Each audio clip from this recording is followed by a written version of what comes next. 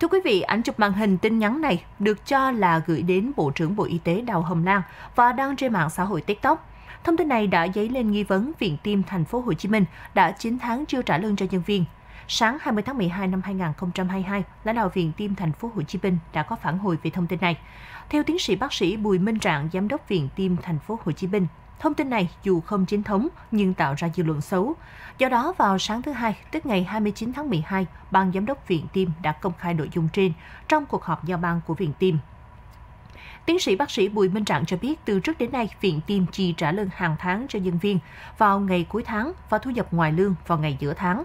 Suốt giai đoạn dịch bệnh COVID-19, Viện Tim cũng như các đơn vị y tế khác gặp nhiều khó khăn về nguồn thu, nhưng cả năm 2021 và 2022, hàng tháng Viện Tim đều chi trả lương và thu nhập tăng thêm trước ngày quy định và chưa bao giờ chậm trễ dù chỉ một ngày. Viện Tim xác định đây là việc quan trọng và cần thiết đối với người lao động.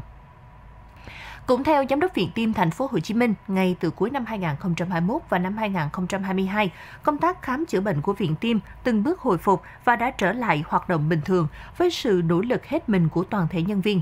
Tất cả các chỉ tiêu về chuyên môn đều đạt như thời điểm trước dịch bệnh. Nhiều kỹ thuật mới đã được triển khai như tiến hành can thiệp thay van động mạch chủ qua da, can thiệp điện sinh lý bằng sóng cao tần. Như vậy, hoạt động tài chính của Viện Tim cũng ổn định để có thể duy trì thu nhập người lao động, giúp đảm bảo đời sống nhân viên ở một đơn vị tự chủ tài chính hoàn toàn từ hơn 30 năm qua. Bên cạnh đó, Viện Tim TP.HCM vẫn tiếp tục thực hiện công tác hỗ trợ bệnh nhân nghèo theo tôn chỉ, mục đích đã đề ra từ khi thành lập. Theo lãnh đạo Viện Tim TP.HCM, dù khó khăn do đại dịch, nhưng Viện Tim vẫn duy trì mức thu nhập bình quân đạt 23 triệu đồng một người một tháng, chưa tính tiền thưởng Tết. Trong suốt các năm 2020, 2021 và 2022. Trong năm 2021, dù nguồn thu giảm sút, nhưng nhân viên vẫn được nhận các khoản thu nhập ngoài lương, các khoản thưởng lễ Tết như những năm trước dịch. Năm 2022, nhân viên tiếp tục được thưởng lễ 27 tháng 2, 30 tháng 4, tiền nghỉ mát 2 tháng 9 và thưởng 5 triệu đồng mỗi người dịp kỷ niệm 30 năm hoạt động Viện Tim, tức là ngày 9 tháng 12, 10 triệu đồng mỗi người cho Tết dương lịch và dự kiến 1 tháng lương và 35 triệu đồng mỗi người cho Tết âm lịch đã thông qua Hội đồng Giám sát Việt Pháp. Tất cả khoản thưởng lễ Tết đều được chi trả trước đó một vài tuần.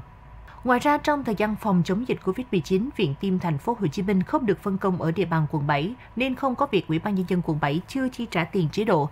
Tất cả các khoản bồi dưỡng, phụ cấp chống dịch cho người tham gia, thì sau khi có quyết định chính thức của Sở Y tế TP.HCM, Viện Tim TP.HCM đều dùng nguồn tài chính của Viện để chi trước theo chế độ và nhận lại sau. Đến nay, không có nhân viên nào của Viện Tim bị chậm trễ chi tiền theo chế độ của TP.HCM. Báo Thanh Niên sẽ tiếp tục cập nhật những tin tức mới nhất về vụ việc này.